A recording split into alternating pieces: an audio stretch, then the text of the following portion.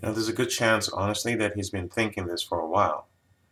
So you feel like everything was going well, then all of a sudden he decides that he doesn't want to be in a relationship anymore. And you're like, what gives? What the heck? How could he have just suddenly decided this just like that? There's a good chance he didn't decide it just like that. This has probably been building up over the course of the last several weeks, even months. Okay? So he didn't just suddenly make a decision to end the relationship. He's been thinking about it.